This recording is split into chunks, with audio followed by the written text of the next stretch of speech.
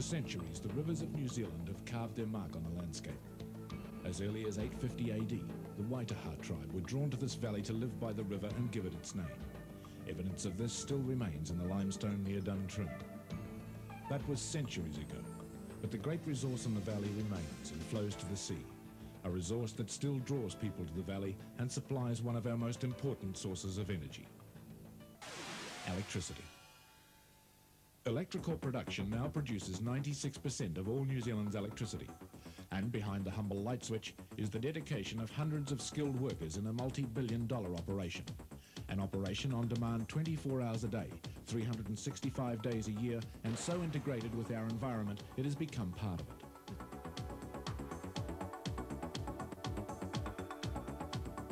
Bountiful rainfall, beautiful lakes and fast-flowing rivers enable Electricorp to produce over 75% of the country's electricity from this safe, clean, renewable resource. And nearly 1/3 of this production is produced here, on the Waitaki River.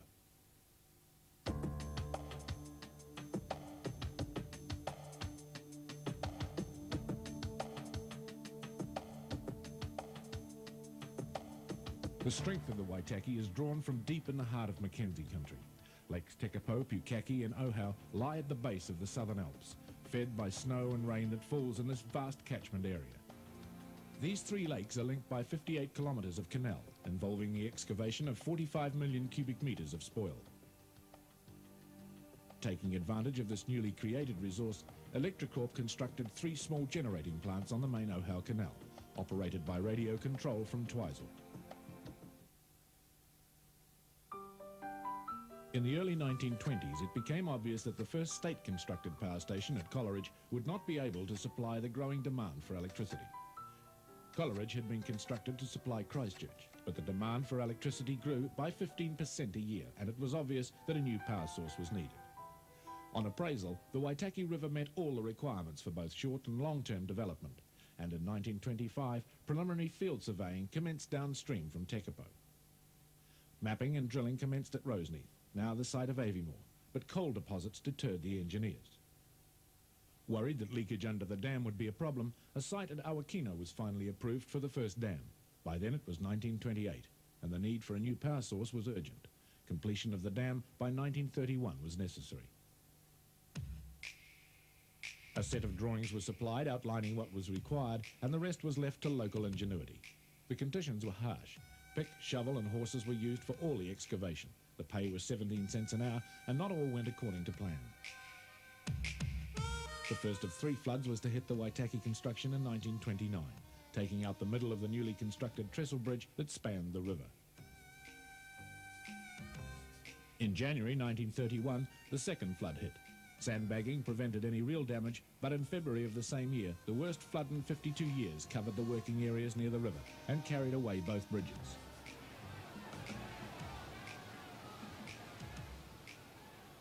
More floods, heavy snow and 2 earthquakes continued to make already trying conditions even worse. But in October 1934, the Governor-General Lord Bledisloe opened the Waitaki Dam. With the turn of a switch, the lights came on in the great powerhouse. The irony of this was that nothing had been tested, and the power that fed the lights came not from the new Waitaki, but from Coleridge, turned on out of sight of the crowd. 9 men died in the harsh conditions building this dam, hundreds were injured. The plight of the workforce and the despair of the Depression was seen by the Kurau Minister, the Reverend Arnold Nordmeyer, and the local doctor, D.G. Macmillan. And when they both entered Parliament in 1935, it was their experiences on the Waitaki that gave birth to the Social Security Bill introduced by the Savage government in 1939. The Waitaki Dam now stands as a tribute to real Kiwi ingenuity and determination, feeding up to 500 gigawatts of electricity into the national grid through Glenavy and Benmore, generated by 7 turbines housed in a powerhouse that was excavated from solid rock by hand. The lake formed by the dam now has become an established habitat for fish and birds, and its pleasant shores attract many people in the summer months. Below the dam, salmon fishing is popular and trout abound in the main river and many tributaries. It was to be almost a quarter of a century until a new power source was to be developed on the Waitaki.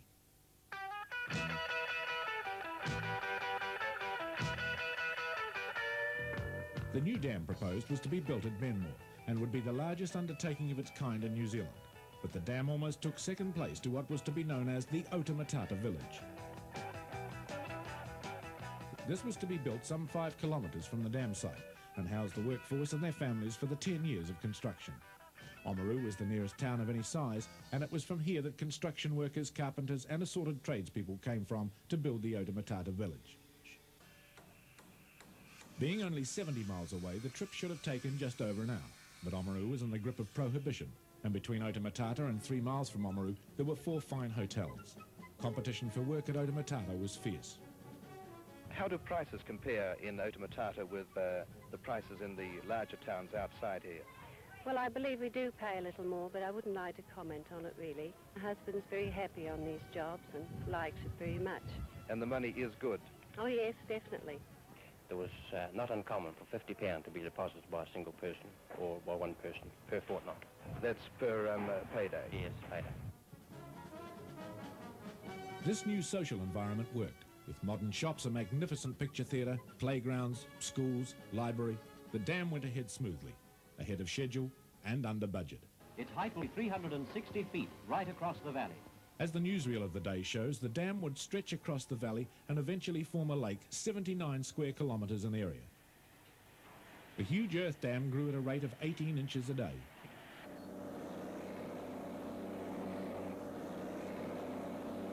$28 million tonnes were carted and compacted by the workforce at Benmore. The leaders of the team became household names, even catching the eye of ODT cartoonist Sid Scales. Under budget and ahead of schedule, the lake started to fill in December 1964. It filled at a rate of 2 feet per hour, and men worked night and day downstream to reform the river and finish the cofferdam. A massive fish salvage operation was mounted to protect and save the trout as the river level dropped. 25,350 fish were moved to deeper water, 6,580 in one day alone. Days later, the first water tumbled down the spillway, and in January 1965, the first power was generated at Benmore. Officially commence the inter-island power transmission from this great and unique Benmore power station. Today, the 693,000 kilowatt turbines supply 2,200 gigawatt hours of electricity to both the South and North Islands. Benmore is unique among New Zealand power stations in that power being transmitted to the North Island is converted in these mercury valves from alternating current to direct current. This is transmitted through the inter-island line to Haywards near Wellington, where it is converted back to alternating current and fed into the North Island transmission system. The lake has become popular with holidaymakers and tourists, and an extensive tree planting program has been successful, enhancing what was once a very barren landscape. 19 kilometres downstream in the same year that Benmore produced its first power, the river had just been diverted at Aviemore, and construction of the youngest dam on the Waitaki had begun.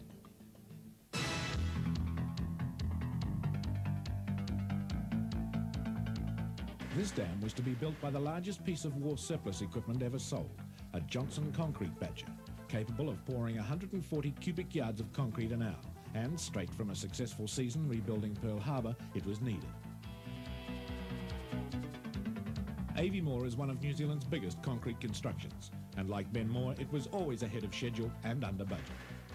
It now has an output of 220,000 kilowatts, and for those of us who don't have any idea how much that is, it's enough to run 3,666,660 60-watt light bulbs. 29 square kilometres of lake form behind the dam, stretching back to Benmore.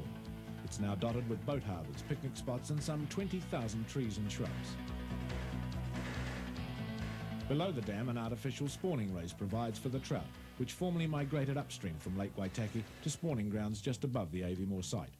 1 kilometre long, the race can hold 3,000 adult fish.